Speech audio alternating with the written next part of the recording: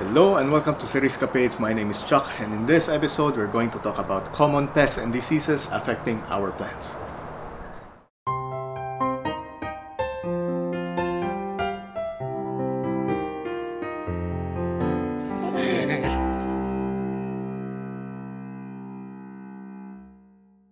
Before we begin, like many things in life, prevention is a lot better than cure, but unfortunately we're not always blessed with foresight. So here we are, talking about pests and diseases.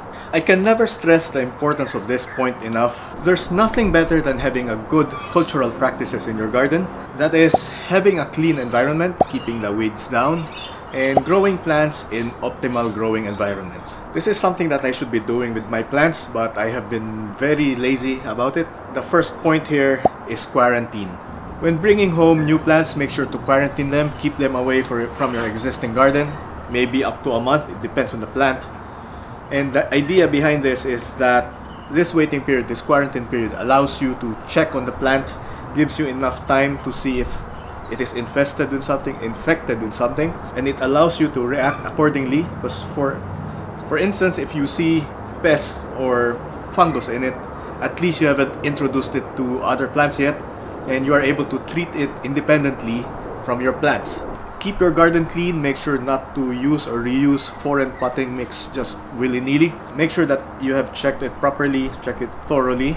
Use the quarantine period to check if the soil is clean enough. I think the easiest option here is to remove all of the soil from your new plant and use your existing soil mix that you have in your garden, then place it in quarantine. And as for that soil that you just removed, you could leave it somewhere under the sun, let it dry, let it burn under the heat of the sun. This might cleanse it. This would kill any harmful things that might be in the soil, and you might be able to reuse it in a few days. And depending on how your plant reacts, you might be able to move it out of quarantine pretty soon, because at least it's using the same potting mix as your other plants already.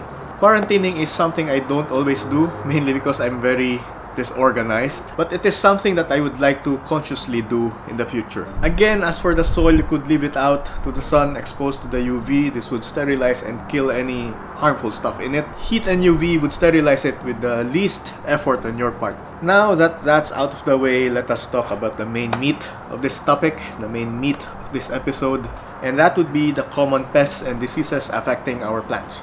We generally have to worry about a few things. That would be harmful insects, harmful fungi, burns, and maybe viruses. And for the most part, it's mostly going to be the first two. Burns, not so much. Viruses, there's little you can do about that anyway. So we will be spending a lot of this episode talking about the first two things. There are three common ways how insects would interact with the plant. First of which is when they are sucking or tapping into the sap, into the plant stem, to the plant stream. I'm not sure what to call it. I was thinking bloodstream, but no, the plants have no blood. The second way they interact with plants is when they eat or ingest parts of the plant. So this is very familiar. And the third would be feeding on the nectar. The third one would be very familiar. Of course, this would be the pollinators, such as the bees, the beneficial insects. I mentioned these three because you have to keep this in mind. This would help you differentiate between effectiveness of different methods. And depending on each insect, all you have to do is to determine which method an insect uses, and you can match it with the appropriate pesticide. Before we go into the details, I'd like to lay down some ground rules, some best practices, if you will. Best practices when handling pesticides. The first of which would be, of course, wear protective clothing if needed, because some of them could irritate our skin, our eyes. They could get into wherever. And this caution is even more important when it's windy outside. Generally, try to avoid windy days, but if you can't, then make sure you are upstream. That way, when you spray, the droplets would be flying away from you rather than into you. And depending on the toxicity of chemicals, you might want to use protective covering. In my case, I usually just start with my long sleeve shirt, and I just spray far away. That way I don't have to wear a mask. But in other cases, I would have to protect my eyes and my nose as well. I could do this, but In worst cases and with more toxic cases, I'll have to definitely use a face mask or something. The next tip would be to spray early in the morning or late, really late in the afternoon. That way you avoid midday. Midday is where the pollinators are most active and you would not want to affect them. So avoid the window of the midday and spray really early or really late. In my case, I would go for the really late because I'm not an early riser. Another thing you could do before a treatment is to use a spray of water just to get rid of some of the pests. That might be easier than, picking them off manually, but that depends on what type of pest you are fighting with, because you wouldn't want them to fly over to the next plant or go into the ground where they could hide and reproduce. So case to case. What was that? When doing this spray, make sure not to use oil or alcohol based fluids because they would leave marks on the plant and they might burn, either from the sun or chemical burns. There's also this possibility that they would interact with the farina, which is the waxy coating of the leaves, which serves as a sunscreen protecting them from the sun. These oils or alcohol might rub them off, might remove them, and make them more susceptible to sunburn. So if necessary, if you're not sure how it would react, you could just test with a small section of the plant and see how it goes. Then from there, decide whether you would want to continue using it or use something else. There are so many insecticides available in the market. They differ, but they are generally grouped into classes, so I would be focusing on these classes rather than each specific brand, especially since we are all from all around the world. A lot of the brands that I have here might not be available in your area, and stuff in your area might not be available in my market. So let's just go with classes and active ingredients. So the first class of pesticides that I would like to discuss would be oils. In Australia, you would see them come in many brands such as Eco Oil, Pest Oil, Neem Oil, whatever. They are all basically the same in that they have the same effect. They are all natural, they are all organic, in that they are derived from plants or stuff that is naturally occurring in nature. The way they work is that they either smother or drown the insects. The smothering effect happens when an insect tries to feed or bite or ingest the plant and there's an oil coating in it. Basically what happens is that the oil gets clogged in their proboscis. What was it? Whatever they use to eat or to suck the sap would get stuck. It would get lodged in that small tube that they use and they would not be able to breathe. Basically, it would suffocate them and they would die. Apart from that, the effects can vary depending on the active ingredient. For instance, I looked up neem oil and the active ingredient is azadirachtin. I think I said it right. Apart from the smothering effect, it reduces their feeding, the appetite, I guess. Maybe it makes it harder for them to feed. It also reduces their egg-laying capabilities and it acts as a repellent. Other oils may be based on petroleum oil, and it has a similar effect in that it smothers and drowns them. It also reduces their tendency to feed or lay eggs. So this is why I just bunched them under the class of oils, because they basically have the same effect, the same mechanisms. The way it works is that you need to apply a thin layer of oil to coat the entire leaf. So it is a spot treatment and you'll have to replenish it as soon as the layer starts getting thin. Usually depends on the product, maybe a few months or a few weeks, I don't know. You'll have to consult the usage directions on the label. As with most spot treatments, the timing is very crucial here. You'll have to target it. You'll have to apply it when the numbers of pests are starting to get over acceptable levels or when there are new growth on the plants. The key here is to maintain a good enough coverage that you're able to reduce or put a dent in the spread of the pests in the garden. Oils tend to be more effective on hard-scale insects, not so much on soft-scale insects. And soft-scale insects include mealybugs, so you might want to use something else for them. Being natural, oils are not toxic to humans and animals, and since they have to be ingested in order to work, this does not affect the pollinators because it does not get into the nectar. So it's perfectly safe to use around the garden with flowers where the bees are. Just avoid spraying directly on the flowers. The next class of pesticides would be the pyrethrines and the pyrethroids. They basically have the same effect.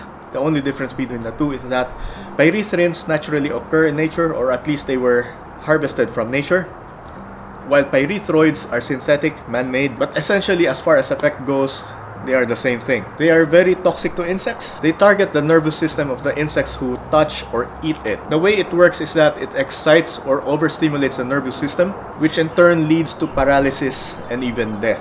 It is generally non-toxic or has very low toxicity with humans, but it can be irritating for some when applied to the skin, when exposed to the skin.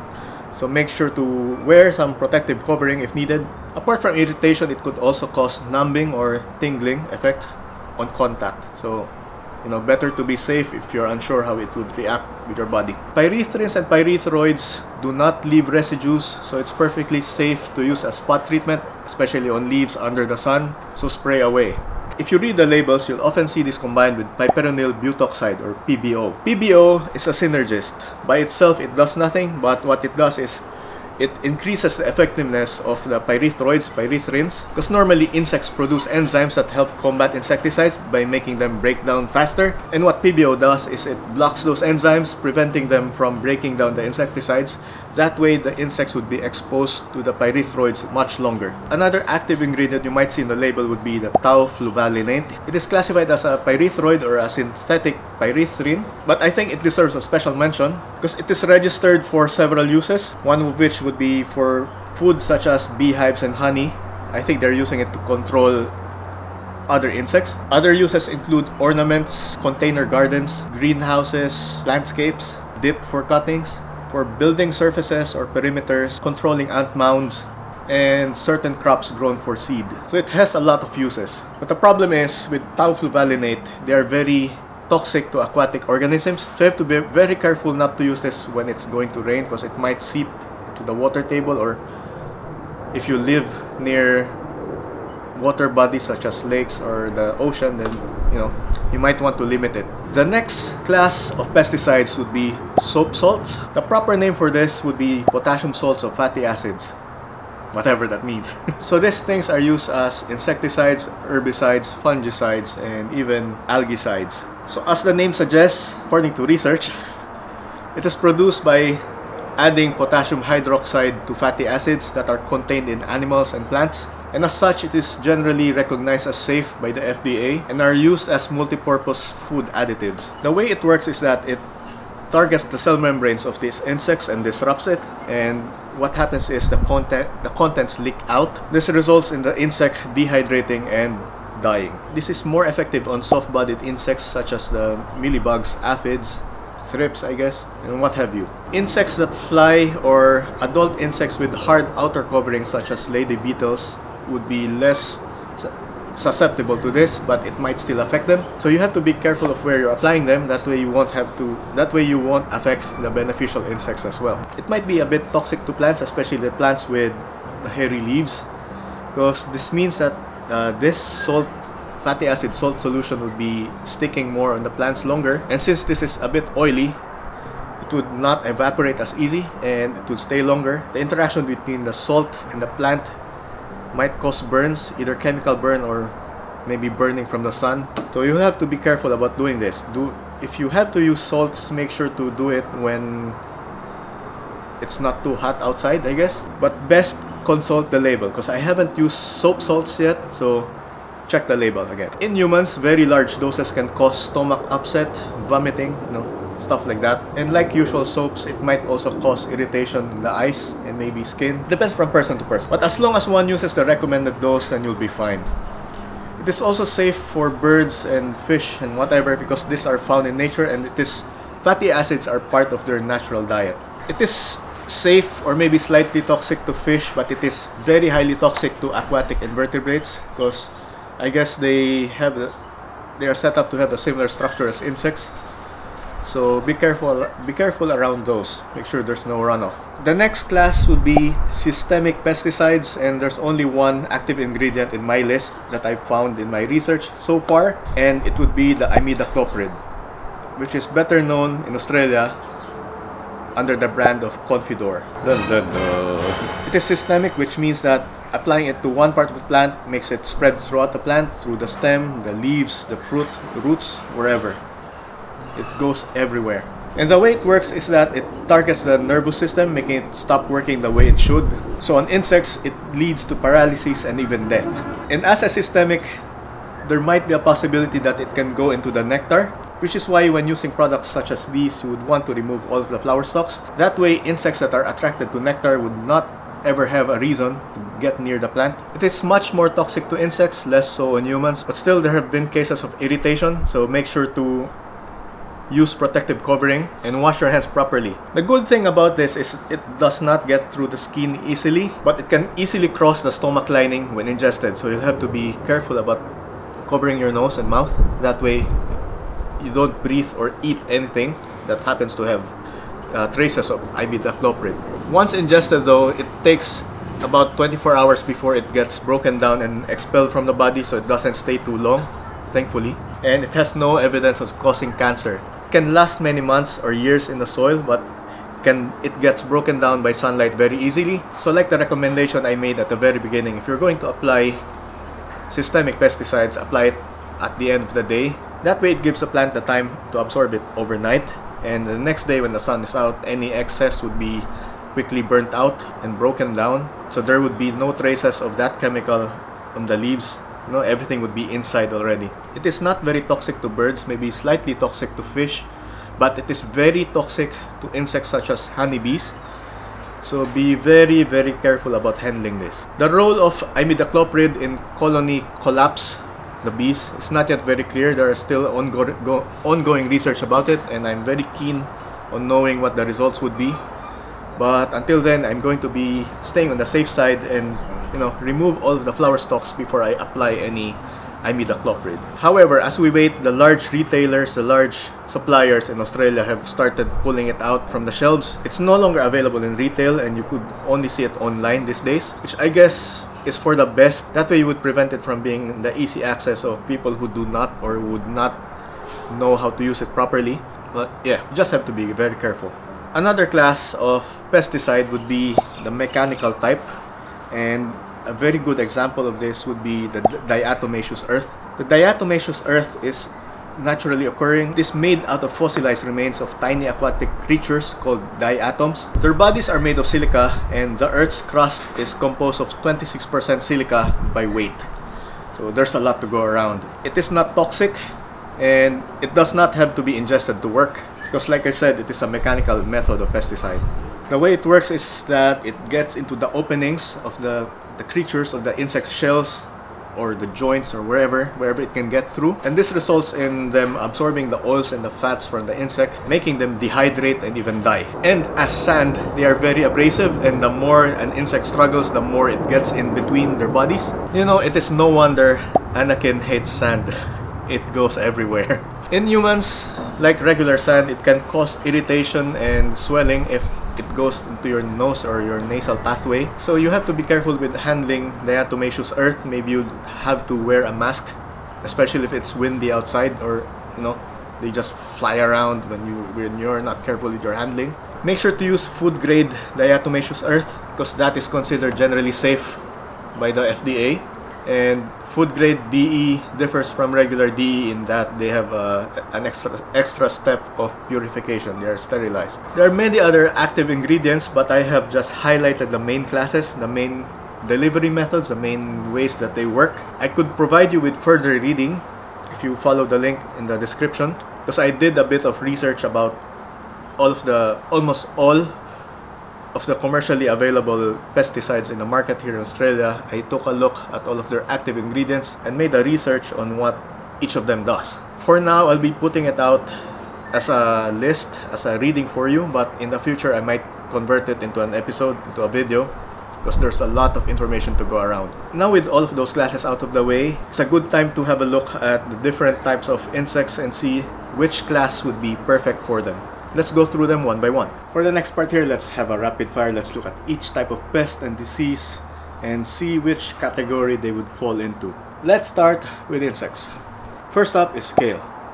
Scale sucks the sap of the plants, which weakens them and makes them susceptible to other diseases. They multiply rapidly, laying so many eggs. For treatment, you could use their predators, such as the predatory mites, green lacewings, small birds, parasitic wasps, maybe some lady beetles. Basically, just go higher up in the food chain, find their predator, and their numbers would go down. Most of these bugs, these predators, you could order online. They usually sell them in a packet or a box.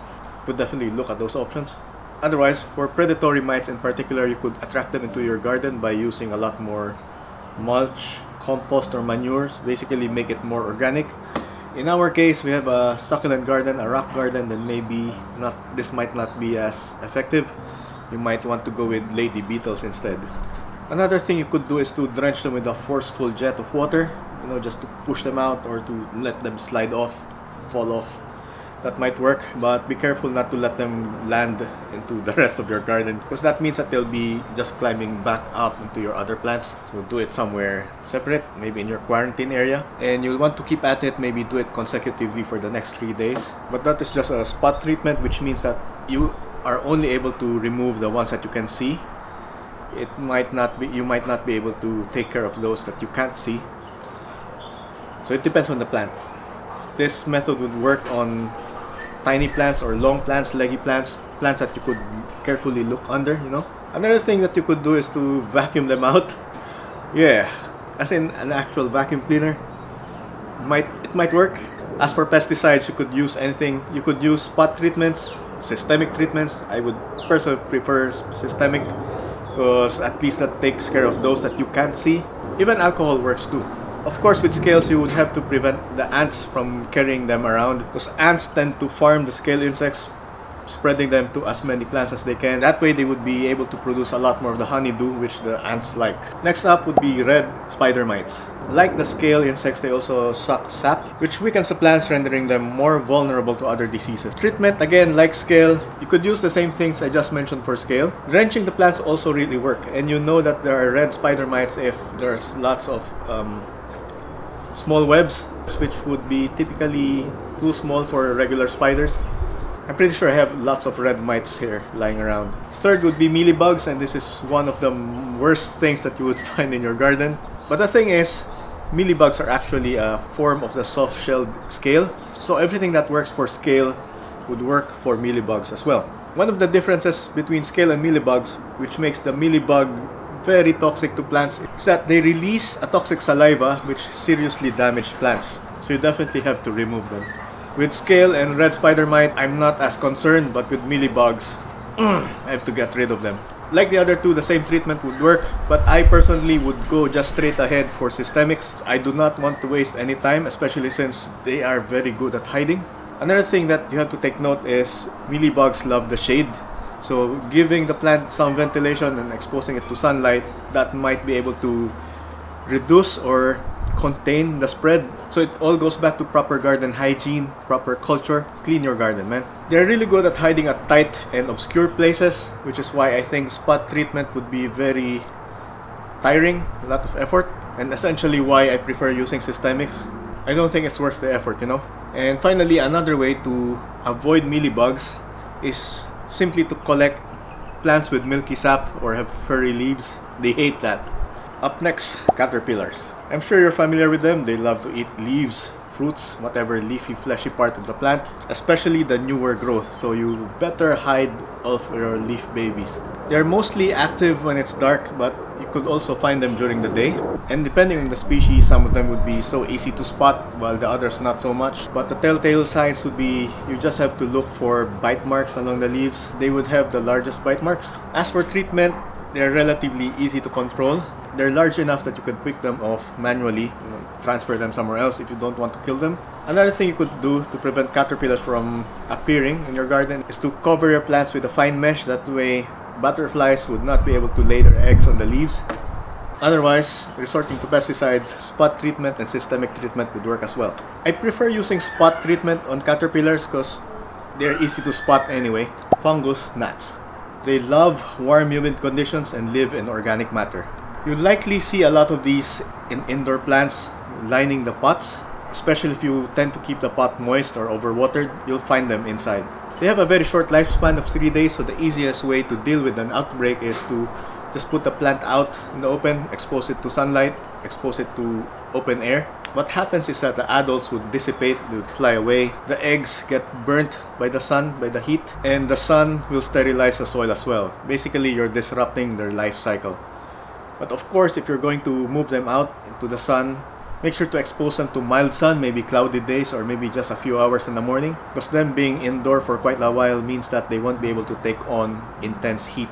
And while you're treating them, keep them away from water, or if you must water them, use the wicking method, as in you water them from below. That way you avoid having the top really wet, really moist, really humid, because that's where they stay and lay their eggs. You might also be able to trap them using vinegar. They seem to be attracted to it. You could also use sticky traps, but with sticky traps, be careful where you place them, because little tiny birds are known to get stuck in it.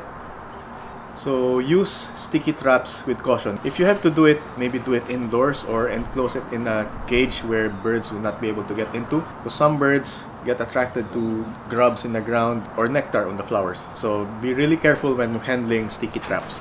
Vine weevils, the bane of my plant's existence. These little buggers come out in dusk and feed on the plants overnight. They burrow in the soil around the roots, and you would find their grubs in there as well. They're these tiny little bugs about the size of, the moon of my fingernail, or as a piece of rice. They have hard shells, they're brown. They have this little protrusion in the mouth. I think it's a proboscis. I can't remember what it's called. One peculiar thing about them is that they could sense vibrations in the air and in movement. So as a defense mechanism, they can feel something approaching or a sound, a loud sound. They would let go and drop from the plant. They would drop into the ground and they would lay and pretend to be dead. That way any potential predator would leave them alone, but don't be fooled by that. From my experience, they only appear during the warmer months, particularly summer. So if you live in a temperate climate like I am, then you only really have to worry about them during summer. They disappear once it gets cooler, probably just hibernating, but they're gone. Manually picking them off at night works, but it can be tedious, especially if there's lots of them in the garden. Sticky traps would work as well, but again, be careful in the placement. That way you won't affect the small birds. If your plants are in pots, you could move the pot somewhere in your quarantine area. Maybe shake it off and you will see them fall down, or you could pick them off manually. At least that way you get to kill them yourself. Another really effective way to deal with these types of bugs would be using diatomaceous earth. Again, diatomaceous earth goes inside the shells, goes inside any opening, any joints, and this is really abrasive, so this would be really irritating for them and they would die from it. So I think my recommendation for this would be to use diatomaceous earth. Earwigs.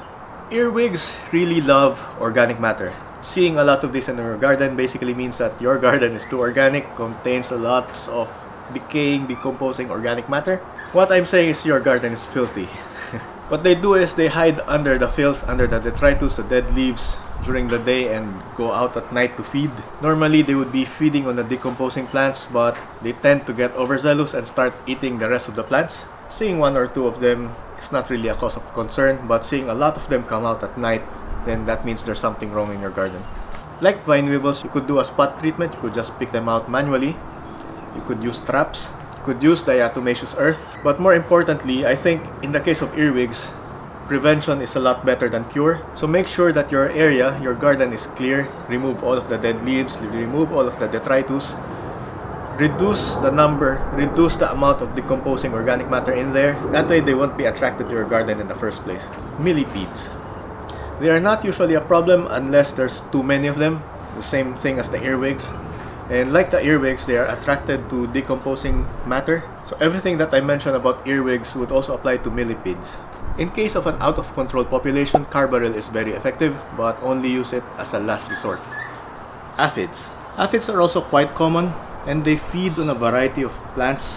They do drink from the sap as well, so while spot treatment would be effective for them, you could use oils or pyrethrum or whatever. I think it's just going to take a lot of effort to remove all of them. So again, I'm a type of person who just goes directly for systemics. So in the case of aphids, I might go with a systemic solution right away. Just make sure to remove all of the flowers. But other spot-based, contact-based remedies would also work. The way I see aphids is that I think they're easy to spot, they're easy to remove, but there's so many of them that I don't know if I I would ever manage to get all of them, because they multiply quite rapidly. So if you leave just even a few of them, they would just multiply back and cover the plant again. So it's better if I just go systemic and eradicate all of them at once.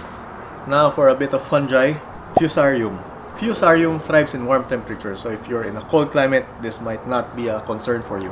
It is a long-lived fungus that stays in the soil indefinitely. So even long after you think that the outbreak is gone, they're still there. Fusarium causes leaves to wilt, wither, and die. So it's a terrible, terrible thing to have. It affects the vascular tissues of plants, causing dark streaks, and it also causes root rot. Again, like I've been saying at the very beginning, this can be avoided by having a good garden hygiene. Make sure your tools are clean between use. Make sure to gather all of the plant debris and dispose of them properly. If the debris is infected, burn them. In worst cases, bleaching might be necessary to sterilize it. And with Fusarium, soil fungicides are ineffective. So once your plant has it, move them to quarantine, put them away from the other plants, clean your soil. Rhizoctonia. Rhizoctonia is a soil-borne fungus found naturally in soils. Infected stems would have a dry, shriveled, woody appearance. It forms cankers around the stem, restricting the movement of water and nutrients along the stem. You'll want to chop above it, then replant, apply some fungicides. And in this case, you'll want to use soil fungicides to drench the plant itself and around the roots. Since it is soil-borne, make sure not to reuse the soil, discard the soil, and gather a fresh batch. And as usual with fungus, do not allow the plants to be staying wet for too long, because that would just encourage the growth of more fungus. Leaf spots. These are the circular dark spots, thingies on the leaves, mostly on the leaves. This is really common in rose, and you'll also see this in the leaves of echeverias. These round spots are commonly caused by fungi, but sometimes by bacteria. These are very common in trees, and like I said, in rose, they are not usually deadly. You could just remove the infected parts, the infected leaves, and that would help prevent the spread of it. And of course, like any other fungus, make sure to prevent excess humidity. Give it proper ventilation, that way if it gets wet for any reason, to dry up easily. And of course, just keep your plant healthy. Brown spots. These are little tiny spots that you would see all over the leaves, particularly the top side. This is not a disease per se, it's just an unsightly thing. And this is mainly caused by an excess of fertilizers. So these brown spots that you see on the leaves are basically excess salts. And to deal with it, you could just flush them with water. It would wash them straight away. It's not really a problem per se, it's just the plant telling you you're giving too much fertilizer. And finally, sunburn. Of course, with sunburn, this should be intuitive. Keep them away from direct sunlight immediately, or give them filtered light. If the new growth isn't burnt, then it will survive. And just make sure to gradually introduce it to the sun. This episode has gone on for too long, so I'll be leaving the rest of the information I have as footnotes. I'm going to place a link down below, a link to my website containing all of the research that I've done. And in the future, I'll be creating a follow-up episode discussing all of these other active ingredients. In the next episode, I'll be focusing on watering, touching a bit on the myths and misconceptions, as well as the mechanics of watering. This is going to be a follow-up to the collaboration I made with Sheila of Succulent fame, and I think you should watch it. So, I'll see you in the next episode. Bye. Special thanks to all of my Patreon supporters, especially Oscarino, Julie Seal, Snap Kui, Gloria Ninotti, Camila Narvaez, Linda Leal, Gwen Ott, Q2, Jessie May, and Ronin Perez. Thank you so much. Without your help, a lot of this is not possible. You should also check out my website, Cerriscapades.com. I have a plant shop and Cerriscapedia section right there. I push updates once in a while, so make sure to check back from time to time. And finally, follow me on Instagram, that's @Cerriscapades. I post a photo of an echeveria every single day under the hashtag #DailyEcheveria.